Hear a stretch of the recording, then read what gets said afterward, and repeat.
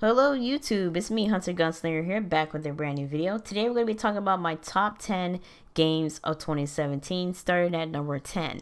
Now I'm going to be going down to each game that I feel should be best on this list, but we're going to do that one video at a time. And coming at number 10, one of my best games for 2017, at number 10, Wolfenstein II, The New Colossus. Now some of you guys are probably wondering, why is Wolfenstein II, The New Colossus at number 10. If you guys want to see more videos of me going down my list, hit that like button down below and subscribe for more content like this. Now the reason why Wolfenstein 2 is coming at number 10 at this point, because they really did a good job and they still continue on to their story.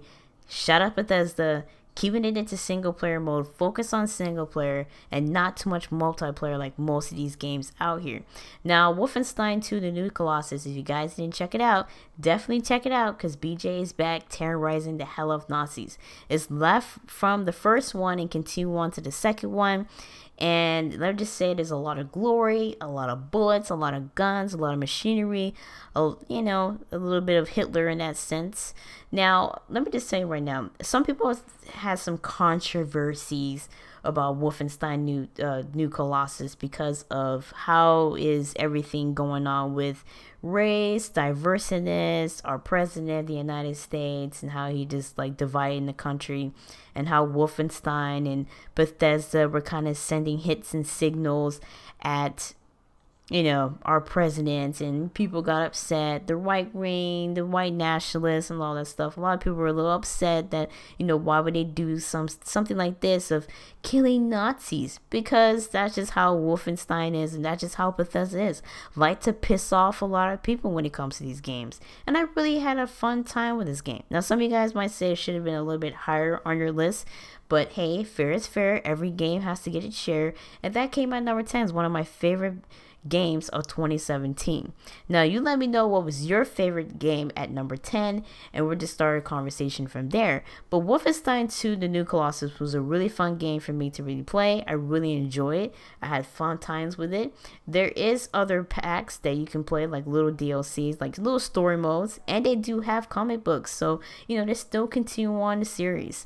So I really enjoy Wolfenstein 2 at this point. They really had a fun time. The characters, the old characters, the new characters that they brought into that side of the game, I really enjoyed it.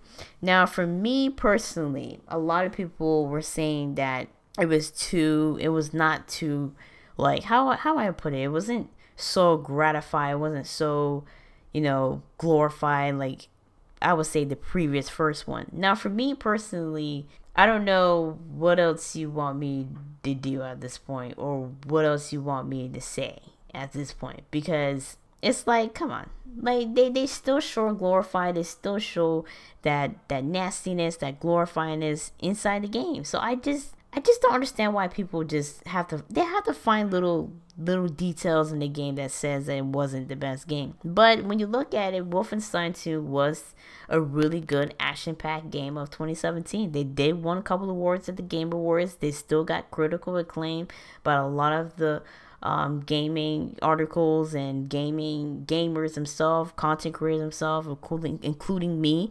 Wolfenstein 2 was a really great game. They got 9 out of 10, 10 out of 10. So for them to come out number 10, they would be very appreciative of that. And I tell you right now, Bethesda really did a really good job of their single player aspect of their game. I had fun with it.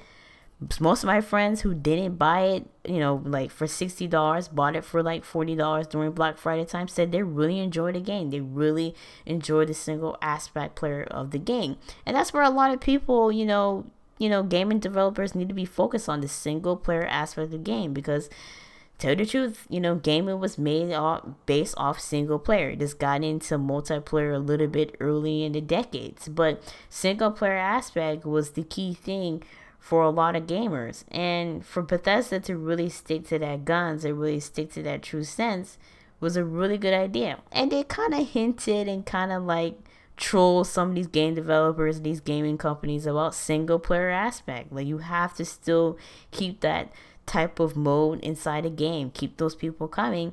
And Wolfenstein 2 was one of those games. It was one of those single player aspect games that I really enjoyed. and I was happy for that. And it's one of those games that you don't need internet, so I was really happy for Bethesda to not to have that inside their games. Like, you have single player, but you gotta have like an internet connection to play. So shout out to Bethesda for not doing that like everybody else does. You let me know what was your top 10 game of 2017. I will have my top 9 game tomorrow, so watch out for that. If you guys do like these type of videos, it's always much appreciated to hit that like button down below and let me know what was your number 10 game of 2017. My name is Hunter Gunslinger, and I will see you guys in the next one.